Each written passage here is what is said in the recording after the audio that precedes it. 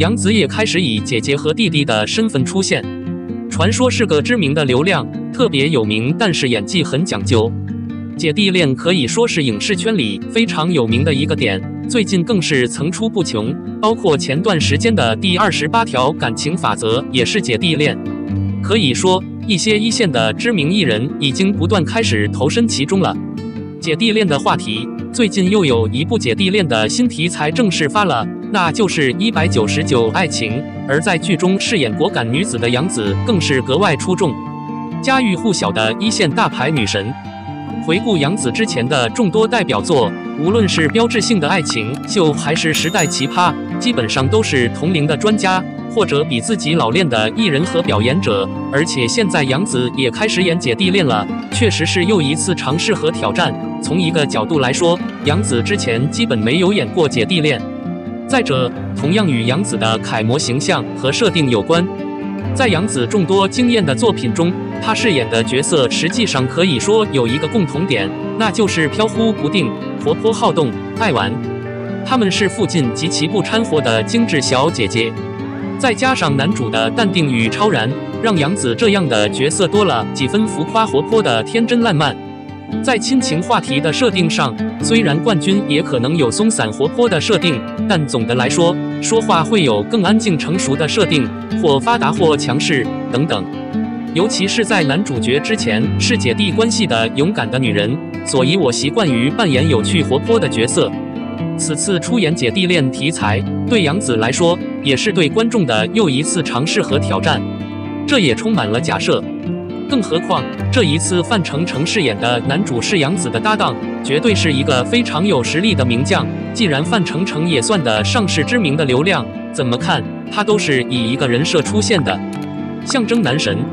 他的表现和迷人的外表，再加上无数知名戏剧表演的天赋，使范丞丞非常有名，广为人知。话又说回来，虽然范丞丞作为知名流量非常出名，但是作为一名艺人，他的演技还是很讲究的。虽然范丞丞之前演过很多影视剧，其中玄关所的演技非常出众，但总的来说，他还是一个一般的年轻工匠。不能说他的演技有多糟糕，但他还是非常的年轻和少年。结合交通质量和显着性，这是一个强调的部分。尽管如此，根据目前官方公布的部分剧照和数据来看，杨紫和范丞丞将饰演更多的姐姐和更多的青春兄妹，外界仍充满猜测。两人也算是有名的工匠了，而且长相也很吸引人，特别是两者之间有一个真正令人愉快和可爱的层次差异。这种愉悦、洞察力、阳光和美感的融合，通常会让人们感到格外迷人和期待。此外，199爱情还正式官宣了几个不同的演员阵容，如朱颜曼子、金世佳、王干月、牙月乔等。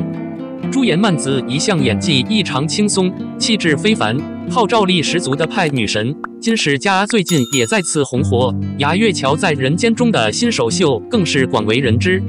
所以199的爱在投影设置上还是很优秀的。所以你会说你很期待杨紫和范丞丞的这段姐弟恋吗？02，肖战为什么没有去跨年晚会？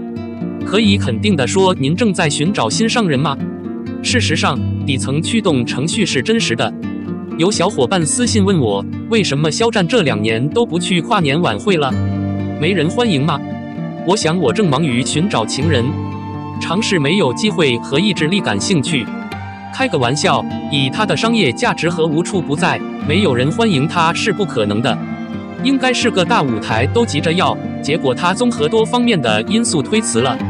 从一个角度来看，跨年晚会的类型对于他不断改进的想法来说，可能并不合理。虽然肖战说自己也是歌手，但对于他的目的来说，他的主营业务可能更多的是做展览，而他目前正在录制的节目《阳光伴我行》还没有拍完，应该先烧了，通过更多的努力思考展览，并在他有机会的时候节省不同的东西。同样有一种倾向，就是他现在想前进和伪装，同样应该是低调行事，也是为了以后的演戏。其实在我看来，做一个纯粹的表演者就已经很完美了，能够抵抗诱惑和悲伤，这样以后我可以走得更远更好。就这样维护肖战。欢迎在评论区留言看看。03跨年晚会空间多，杨紫被骂胖约会，杨幂虞书欣用力不小。2023年的跨年晚会可谓是当仁不让，每个派对都是一个名利场，谁的流量最大，谁的实力最强，谁能打开增强器，谁就可以对口型。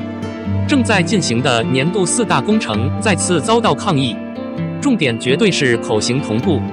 难道网友真的不认得假唱吗？区别于央视的平庸，4大卫视的流量匠人，新的流量专业应该可以对口型。尽一切努力不要否认这一点。就当一个表演者来唱歌的时候，应该说是多此一举。几位艺人不会演唱现场变奏曲，指望这些 KTV 艺人不会唱歌，是不是疯了？作为流量新秀，他们同样非常清楚自己的处境，就是为了增加流量，通过卫视的评价来达成一个普遍有价值的游戏计划。因此杨幂才如此引人注目。杨幂当然不是专业的艺人，她的唱腔也出奇的固定。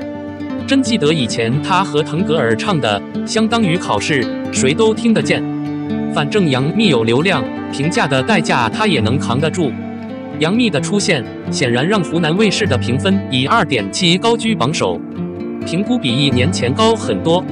没有这样的表演者，哪个卫星电视可以管理？如果你能解决评估的费用，那么换唇语不是应该说些什么吗？不管怎样，杨幂的这身穿搭还是被骂了一顿。这件巨大的美洲豹印花奢华外套看起来过于奢华。杨幂、虞书欣、鞠婧祎更是被吐槽武力过猛，收拾得像个大人物，一向看得目瞪口呆，时间长的惊人，又觉得有些夸张。也许这是聚会客人的正常问题。艺人大多趋向于公主和精灵，而艺人总体上趋向于美丽和聪明。最让网友们认不出来的就是杨紫的状态了。去年她凭借初恋美妆产品走红，但今年的美妆产品实在是太贵了，发型也有些过时，完全不衬托出她的小仙女风范。